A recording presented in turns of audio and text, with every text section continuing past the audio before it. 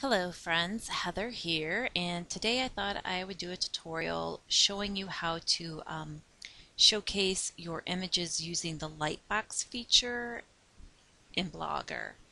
So right now I am at my blog, and if you scroll down to my post here, the vintage birthday card post, and if you were to click on one of my images to see it larger, if you click on it, it just takes you to a bigger picture of just the one image.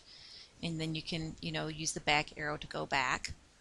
And it just does the same thing each picture that you click on. So I'm going to go ahead and go back. So let me show you what the Lightbox image looks like on the Really Reasonable Ribbon blog. So Bonnie has it set up. This is the same post, but this one is on the Really Reasonable Ribbon blog that I've done.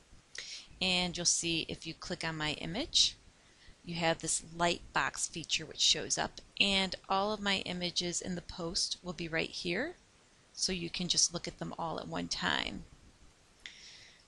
All you have to do to close out of that is hit the X, and it takes you right back to where you were, and you can just scroll down and read the rest of the post if you like.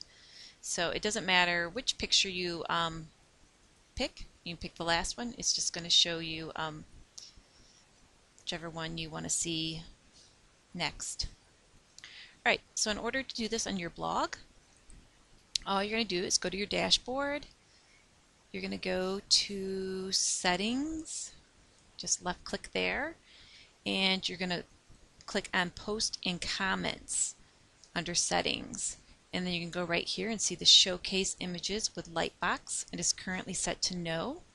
All you have to do is hit the drop down menu, choose Yes, save your settings, and then view your blog. And now you will see that when you go to my same post and you click on the image, I now have got the same feature. And you can click on whichever one of these photos you want to look at. So hopefully that helped you, and you'll find that you either like this or you don't. Either way, it's kind of a fun option to have. So if you have any questions, feel free to leave me a comment on, in the section below this video. Have a great day.